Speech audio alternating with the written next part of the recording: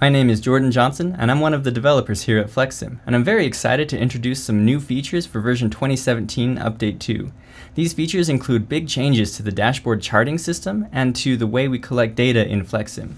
With these new changes and these new tools, it's even easier to create your own custom statistics and to create charts based on those custom statistics, without having to know a lot of the internals of how FlexSim's chart system works.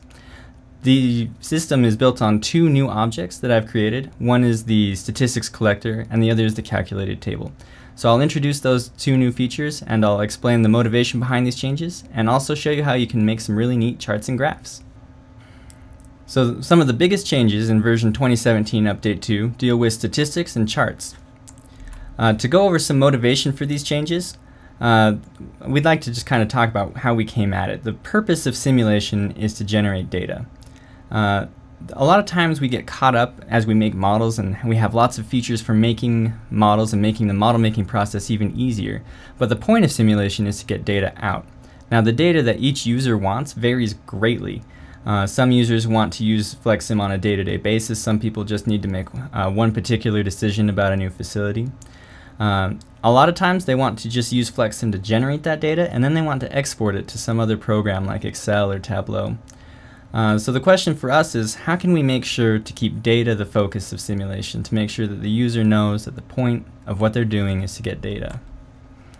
So our previous statistics system in version 2017 Update 1 and previous, we had dashboard charts. Now charts are great. They are excellent at visualizing data. They're very helpful when you're debugging a model. They work within FlexSim and they update as the model runs, so you get a live view of how your system is behaving. They're really handy for generating performance measures or other system metrics for the experimenter and optimizer. They can also be used to calculate aggregate data like sums and averages for a set of objects, particularly in groups. However, there's some drawbacks to this older system that our users have come up against quite often. The first one is that charts gather data, but they don't expose it very well. It's very difficult to see the raw numbers that are being used to draw the data. You can export the data from charts, but it's very difficult to understand what the data is going to look like when you export it. The user doesn't have any control over how that data is exported. Another drawback is that the chart types are kind of confusing. In the chart library, there are some charts that deal with process flow objects, there are some charts that deal with regular 3D objects, and there are some that deal with tracked variables. And it's very difficult to know which charts deal with which kind of object. It's also difficult to know how that chart is going to display. Some charts will display as a histogram, some display as a time plot, some you can choose between those two. It's very hard to know how it's going to display until you make it and go look at the option. Finally, there's some statistics and data that the charts just don't get by default. Many of our users want custom statistics, and it's often frustrating or impossible to make a chart based on that data in the current system. Also, users often want to export their data and they're not even interested in making a chart in the first place.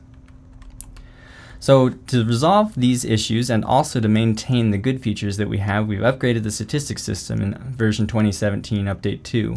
We've made two new objects for collecting, displaying, and exporting. The first one is the statistics collector and the second is a calculated table.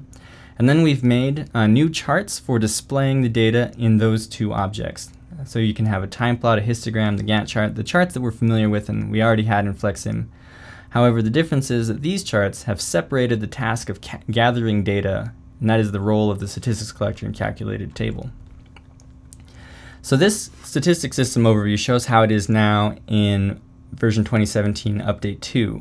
At the very bottom of our hierarchy, we have object and activity events. Discrete event simulation is all about events. It doesn't do anything except for process events. Those events drive the object and activity statistics. For example, when an item enters an object, the content goes up, and when it exits, the output and stay time change. In the old system, in Update 1 and previous, the legacy charts worked directly with the object and activity statistics to try to display some of the data that was going on. In Update 2, the statistics collectors help you really gather and massage exactly the data that you want, and you can collect more or less or whatever data you're exactly looking for using this new tool. From there you can chart that data directly, or you can use a calculated table to further refine and transform your data. And again, you can point a chart directly at the calculated table.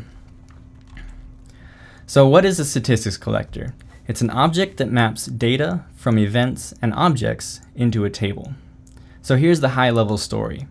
First, you identify objects and data that you're interested in, and events, and then you set up the statistics collector to listen to those events and store relevant data. And then finally, you configure the table contained in the statistics collector so that the data you care about is placed in the correct row and column. So I'd like to show you an example of a statistics collector. If we go back to this model that we're looking at, this statistics collector is listening to the on-entry of the queues in this model and the on-exit of the processors. In the data recording tab, you'll notice that I've set up each item to have its own row, and that I've got a column for which item it was, when did it enter, and when did it exit. If we view the table for this statistics collector, we can see that we have item number 1. It entered at 8:05 a.m. and it exited at 8:05 seconds a.m. and it exited looks like 9 seconds later at 8:14. And this is true for this is collected for all the items that have come through my model. So you can see that I've used the statistics collector to collect very customized data. It makes no assumptions about any of the columns that are in your table. Next, we have a calculated table. That's an object that uses a SQL query to generate another table. So the high-level story for that object is that you identify the table or set of tables that you're interested in refining. Maybe you want to sort, maybe you want to filter, maybe you want to do another operation that you can get from queries. So the second step is to write a query that does that operation. And then third, you determine how often you want to update the data in that table. For example, back here in FlexSim, I have a calculated table that gets the item and then subtracts the enter time from the exit time, and we call that the time in the area. And we select that from statistics collector too. So as a result, we get a table. One column has the item number, and then the second column has the difference in time between the enter and exit time for each item. And again, that was the example that I was showing. So for charts, the new charts, they simply point at a statistics collector or calculated table. They don't do any event listening. They don't do any data gathering. They simply observe the data that's already in a statistics collector or calculated table. That way, the data is completely separate from the chart. It feels a lot more like Excel or other popular spreadsheet programs where your data sits in one section and you simply select it and add a chart to the sheet. This also means that chart options and any kind of configuration can be changed. Because it's data-centric, you don't need to reset the model. As long as the data is there, you can visualize it however you would like, which includes creating additional charts after the model has been run. It decouples the process of when do I need to make my chart and also when can I view the chart and have it work. An additional benefit is that multiple charts can visualize the same data. So for example, in this model we have the stay time of our queues. The histogram and the time plot are both pointing at the same statistics collector. That collector is collecting the stay time of each item as it comes through and also which object it passed through at the time. And as you can see, the data is the same, it's just visualized differently. The histogram's counting and the time plot is plotting each stay time versus time. Each kind of visualization has advantages and disadvantages, but it's nice that both kinds of charts point to the same data. The new system features include the fact that statistics collectors and calculated tables can both be treated as global tables. You can run a SQL query on them, as we saw in the previous example, and you can also access them using the table constructor. There's an example below there where we're accessing statistics collector 1. Second of all, the statistics collectors and calculated tables can easily be exported to a CSV file. The data in each of those can be formatted so that Excel and Tableau can correctly interpret times. This is especially helpful for exporting to third-party software. Also, the new charts are fully integrated with the new dashboard system, including with the experimenter and optimizer. Statistics collectors and calculated tables, if you make a chart based on them, you can save those dashboard charts just like you would for any of the old charts. In addition, the time plots and Gantt charts have a dynamic time axis, which means if the time span on the x-axis or on the y-axis is short, the ticks between it will be relatively small, a high level of detail. As the time span grows, the tick marks happen at different time intervals so that the level of detail decreases. So it'll go from seconds to minutes to days to weeks and months to years even.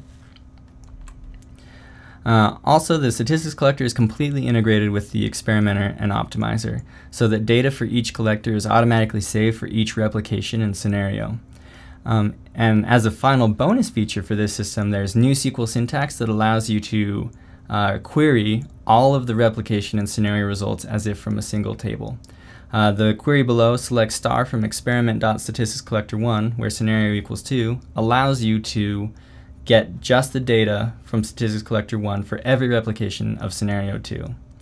That way it's easy to make a table that analyzes experiment and replication data. You can export this data, you could chart that data. It just makes it easier to see where is the data in your model.